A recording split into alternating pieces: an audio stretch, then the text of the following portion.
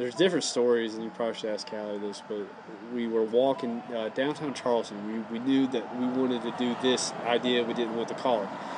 And there was some business down there we saw, something like the Red Dog or like the Turquoise Dog or something like that. And we thought, oh, what about Blue Deer, you know?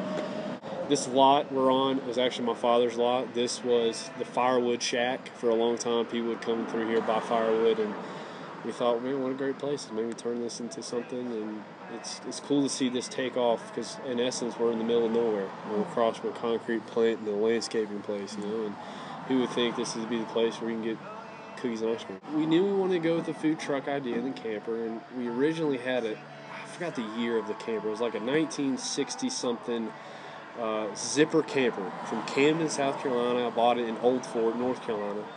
And back in the day, those campers were made with real thin plywood walls, and we thought we could serve it right out of it, but it was just too far gone. So we ended up having to take it all the way down to the frame, and we built it all the way back up.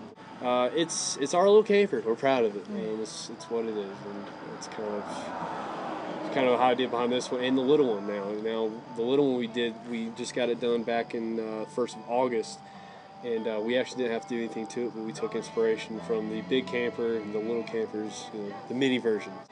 I think the next step is to make people feel like, number one, they're welcome to serve, because I think customer service is big, and that's kind of where the faith thing comes in, but also, create a party, an atmosphere, and right now